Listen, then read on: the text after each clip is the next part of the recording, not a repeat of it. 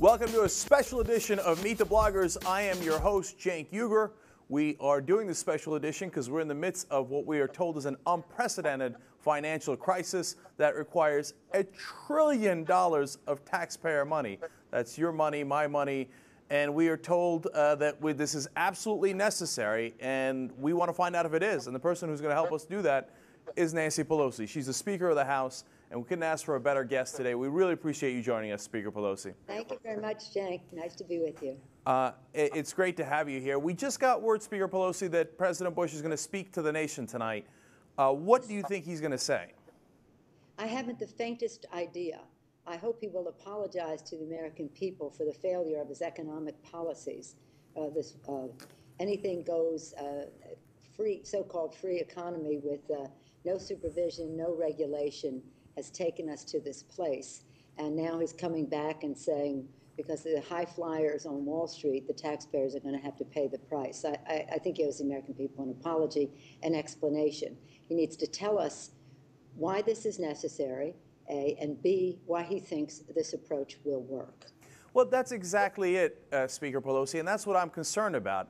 They tell us, as they've always told us, right before an election, we've got an emergency, it's an imminent worldwide crisis, we have to act right now, you don't have time to think, just sign on to our plan. But what assurances do we have that this will be effective and that, in fact, that it's even necessary? Well, the fact it is necessary, I think all of the experts on the subject will tell you that there is a necessity to intervene because the crisis has gotten to this point. Why it took them so long to come to Congress to say a true evaluation of the economic state of our country is beyond me. Why they thought that they could just airdrop this thing into the Congress and expect everyone to say, okay, is beyond me. But the fact is that we are in a situation where we need to stabilize the markets. We've got to figure out the best way to go forward. And we've got to, in doing so, as we stabilize the markets, we have to protect the taxpayer, have some forbearance for homeowners, have very serious oversight on how we go forward, and have some upside for the taxpayer, for the American people. If we're going to put this money out, what do we get in return for it? They call it an investment. We want to know what the return on the investment is. I don't think there's any question that there's a need for an intervention, unfortunately. But again, why they think this particular intervention will work, why it's so costly, and why they didn't tell us sooner. Well, I guess that's after the fact now. But as we go forward, we need to assure the American people that this is the right way to go. Well, they're asking for an extraordinary request. It's $700 billion. For that kind of extraordinary request, you would think that they would have extraordinary evidence that we're on the brink. No one doubts that we have a problem. There's no question about that. The question is, how big is the problem, and is this the right solution? And have they really brought evidence to bear to tell us that Hank Paulson's solution is the right one? And the more important question is, because you're going to make a decision on it, is have you bought into Hank Paulson's decision on how to handle this? Well, let me start with first. First of all, we're concerned about insulating Main Street and everyday Americans from the crisis on Wall Street. And whatever solution they advance, this is their problem. This is their solution, and if everyone agrees that there has to be, we must intervene, we want to do so in a way that has other principles about protecting the taxpayer, the homeowner, some equity for our investment, as well as a massive oversight so this never happens again. Many of the experts tell us that this will have an impact on the lives of everyday Americans in terms of their jobs, their savings, their access to credit, small businesses' access to credit. It's just a tragedy, and a tragedy that they must have known was coming, and they were very late in coming to Congress on. We've been listening to everyone on this subject intensely for a while now, when Lehman went down and AIG was rescued, to see what would work. And it's generally thought that there's several approaches that could be taken. This is one of them, which will inject funds into these failed institutions, they're not failed institutions, but by the illiquid paper, the bad paper of some of these institutions that could go down because of this bad paper. And so this is one approach that could attract private sector money, reducing the need for us to put in that much money, the $700 billion. That's more a number that we hope we never have to put in. But if we do, we hope to get it back, plus more than interest for the taxpayer. Right. Again, it has an impact on everyday Americans. That's why we're interested in it, and that's why we have to do something about it. All right, Speaker Pelosi, then let's get into the details of what you need for this deal to go through. If there is no capping of executive compensation here, are you going to say no deal to this? Is there any way that this deal passes without executive compensation being limited? That's a shame. I believe we have... Okay. Are we live on the internet right now? That's awesome. Hey, guys, how are you? We've lost Speaker Pelosi for a second, but we're going to get her right back because we got a lot more questions, and we want to... Yeah, it's, that's interesting. Somebody just told me from the control room that in our live blog, 93% of you guys don't support the bailout. And look, I've been fuming about it since the day it was announced on Friday. I don't support the bailout. So the problem is, and I've asked these questions already to Speaker Pelosi, and I'm going to move on to the details when we get her back on the air. But you come and ask me for $700 billion, you better have excellent evidence that it's absolutely necessary. And now there are some top-line economists in the country who are saying that it is not necessary. Not that we don't need to do anything, but one, is Hank Paulson's plan necessary? Most people are unconvinced of that. Two, whether there needs to be any bailout in specific, a lot of people are unconvinced about. But now we have Speaker Pelosi back on, and I want to talk about the specifics of that bailout. I was asking you, Speaker Pelosi, if there is no limit on executive compensation, are the House Democrats going to say no deal? Well, what we have told them, and I don't think that this is, I think this is the wish of the American people, not just the House Democrats, that there are four major principles. One is oversight. Very, very strong, independent oversight is necessary. Limits on executive compensation. The American people are clamoring for that. It is the right thing to do, and we have to be successful in that regard. The third is the making sure that any profits that come from this are for the benefit of the U.S. taxpayer, and to have some forbearance so that we can have help people stay in their homes. The issue that the American people understand better than any other is the executive compensation. I can't see how the administration can walk away from that. But we have more than that as some of the changes that we'd like to see in this package. Speaker Pelosi, in that point number 3 that you just mentioned, does that mean equity? Do we get an equity stake in these companies, or is there another way of making sure that they don't turn around next year after we take all their toxic assets and turn a huge profit? Well, that's part of it. There are a couple ways to go about it. First of all, I heard you asking at one point what was in the pack. What they are proposing is buying the illiquid commercial and residential paper that is in these institutions, to create a market for them where we could make a profit by holding the assets and selling them later, but also by buying them and attracting the private sector to also buy that paper, since a price has been established for them. At the same time, if we're making these institutions healthier by, as Secretary Paulson says, unclogging their arteries of this illiquid paper, if those companies are going to become healthy, then we should have warrants for some equity there so that the American people get the upside. We not only take the risk, we not only clear the paper, but we get some upside. And there's some suggestions that any upside that we get should be used to reduce the national debt, that in any event the money should come back to the American people and not go to the Secretary of the Treasury as their legislation initially proposed, if you can imagine that. Speaker Pelosi, I'm sorry, I wanted to ask also... Others have suggested that we take even a stronger equity position in addition to the warrants associated with the buying the paper, but just have the opportunity to have a stronger equity position, and that's under discussion. And is that a deal breaker, that if you don't get equity or you don't get to a point where we could take some of the profits rather than having them all dump their toxic assets on us and take the profits next year.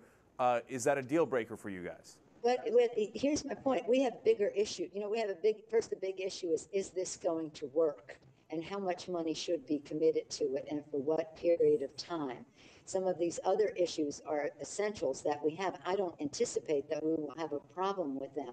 You know, they're just, to me, in my view, quite easy for them to do.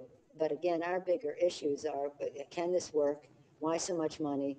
What's the timetable? Can't we do it in a different time frame with a different amount of money? Speaker Pelosi, how about what kind of loans get put into this package? Originally, we started talking about mortgages, but I've now read in several accounts that we're talking about all bad loans, a lot of toxic assets that are not related to mortgages. Can we make sure that those loans don't get put into this package? Well, I know that you've heard that, and we haven't had an explanation on that. But one of the things that we want to make sure is not in this is student loans, because they're not toxic. They're loans that the government pays for anyway. You know, that is to say, those loans are granted directly from Treasury. These banks just make the loan and they go to the Treasury to get their money back. So that's not toxic. So that shouldn't count on anybody's books. So we have to take a careful look at what they are calling, but their original proposal was residential and commercial mortgages. Absolutely. Otherwise, it's going to be a huge garbage dump right in the taxpayers' lap. It's unacceptable to take all their bad loans and all their mistakes off their hands. Now, one of the other things that is a cause of concern is right now the right-wing blogosphere is starting to call this the Bush-Pelosi bailout plan. And they are suggesting that the Republicans not vote for it, that they're going to stick you with this proposal. Is there any way that you accept this deal if the House Republicans and the Senate Republicans don't go along? Absolutely not. This is their problem. They created it with their anything goes, no supervision, no regulation policies. And we're saying to them, the party is over. And all of that has to change. And if it's going to change from the standpoint of this legislation, it has to be bipartisan. And that's why we are trying to work together in a bipartisan way to improve what the Secretary sent. What the Secretary sent us on, we didn't get this paper until Saturday to see what they were actually proposing. And there was such an expansive power for the Secretary that it was almost laughable. Nobody in our country should have that power. Exempted from judicial review, exempted from any other independent agency of government looking into what they were doing. Money would be that was made from this would go to the discretion of the Secretary. The list goes on and on, and so I mean, we had problems with the basic outline of it to begin with. Questions about whether this would work. Concerns about the size of the money. So they have to improve this enormously to get any Democratic votes, and they're not going to get a bill on the floor unless they have Republican votes. We are not taking ownership of this issue. But you understand why the conservative blogs, right-wing blogs, would be saying this, because they're trying to disassociate themselves from President Bush on this and pin the tail on our donkey of this proposal, and they're just not going to do that. We're responsible. We know there has to be an intervention. It has to have certain standards to be met for us to do it. We need questions answered, and I think, quite frankly, that members of the Republican caucus have many of the same concerns as the Democrats have on this, and that hopefully we'll be able to come to terms with it. And if they're not going to vote for it, we're not going to vote for it. Speaker Pelosi, one final quick question for you, which is what all of our viewers are asking, which is, hey, how come whenever there's time for war or time to bail out Wall Street, there's always the money for it? But if we have an emergency like 43 million people uninsured in this country and everybody paying too much for health care, we can't ever get the money for it.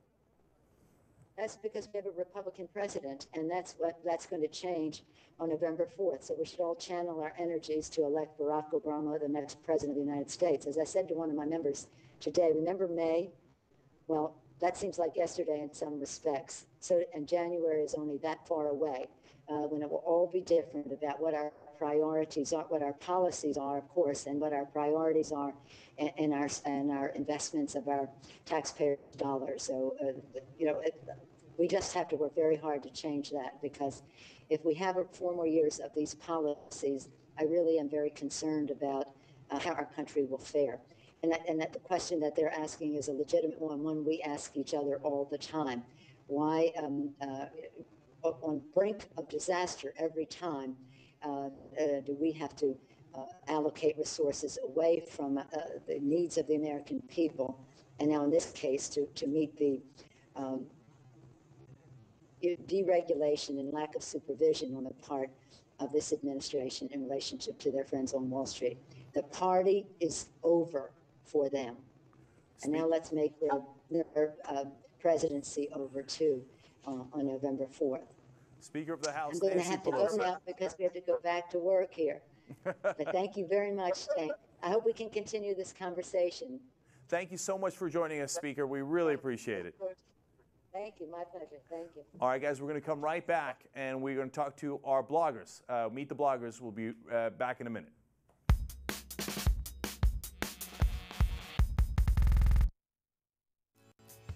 This brave nation was founded by those who went against the grain, by people who saw the need for change and stood up.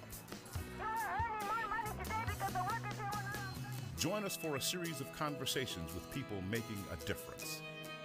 Tell us about the young people who are making tomorrow's changes.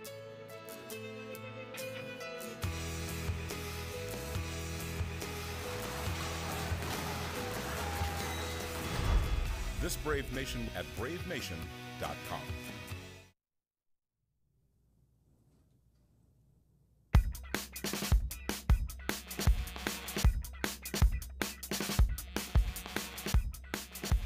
All right, guys, welcome back to this special edition of Meet the Bloggers. Now let's meet our bloggers. Joining us today, Roberto Lovato. He blogs at Of America.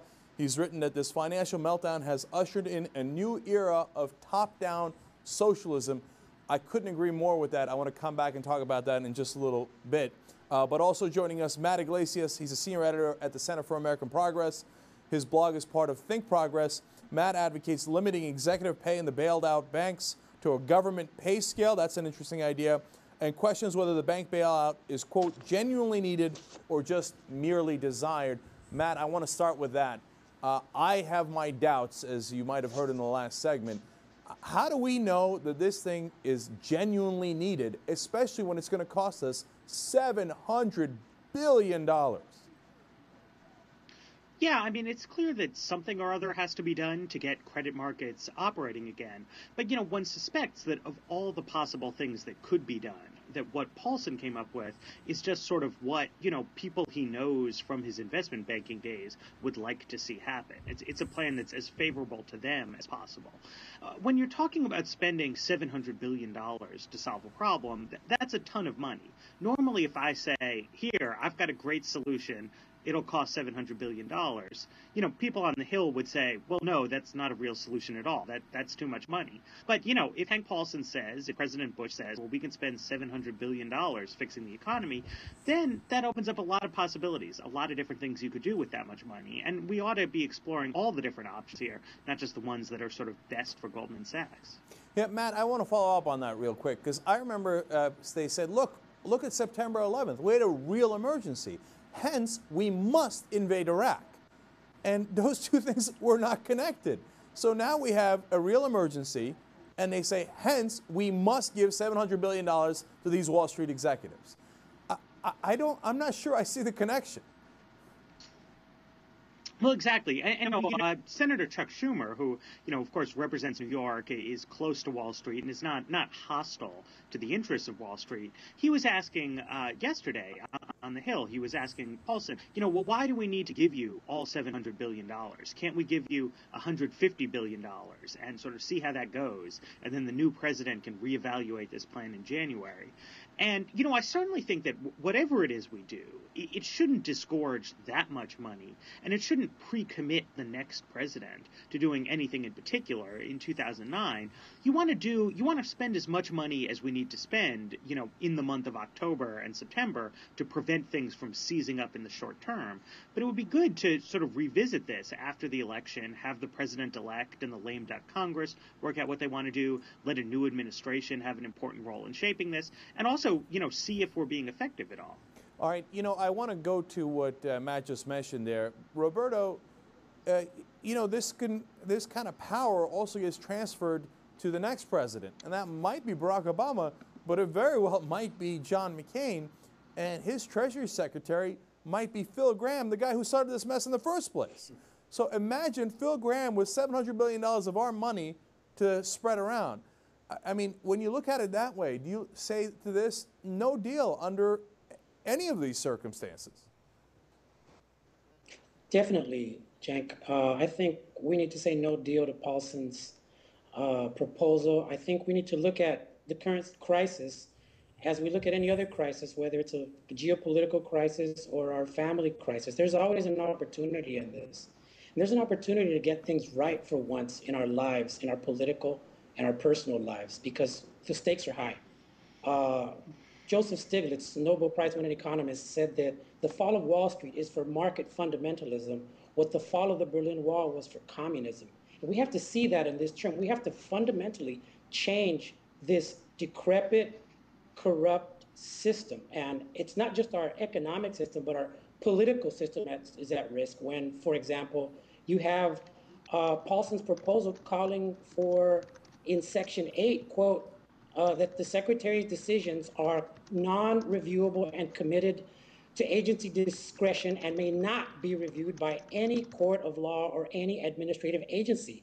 That amounts to economic dictatorship and the abolition of democracy. So it's an economic and a political problem of unprecedented proportions. And people are comparing this to the Great Depression because it is giving birth to a certain kind of top-down socialism. So we have to be wary. It's funny, and there's a great irony here, Roberto, because I got to be honest with you, you're one of the most liberal people I know. And here you are arguing against top-down socialism, and it's true. I mean, when you look at this thing, it is socialism, but for the rich, isn't it? Yeah, and, none of the debate, for example, includes the poor. When we talk about Main Street, we're leaving out Cesar Chavez Boulevard and Martin Luther King Avenue and other working class areas across this country. The people that don't own homes, the people that rent, the people that are struggling to survive with 2, sometimes even 3 jobs are completely silent in this. Silence, the lack of democracy are a surefire call for people up top, Democrat and Republican, to start repression, which is what we saw right after the Great Depression and most other crisis in this country's economic and political history. It's a scary time. Well, I think Roberto's right, Matt. I'm almost thinking about grabbing my pitchfork. And there is anger here, not just on the liberal or progressive side, but on the conservative side, too. We're all angry because we're all getting screwed in this. Because it's our money that they're going to take to bail out guys who made a tremendous amount of money last year and the year before and the year before and the year after. They're going to make just as much money next year. So as you look at this thing, what is the right solution? I think giving them the money under Paulson's plan is a no deal, no way. But how do we really deal with this? What do we do instead to make this situation tenable so that we can actually have markets that work, but at the same time don't give away taxpayer money? Well, one question is, what do we do in the short term? What do we do to get the credit markets rolling again? And I think what the speaker was talking about in terms of, doing a bailout, but a bailout that preserves an upside for the taxpayer so that if it works, we get the money back instead of the financiers getting the money, that's right.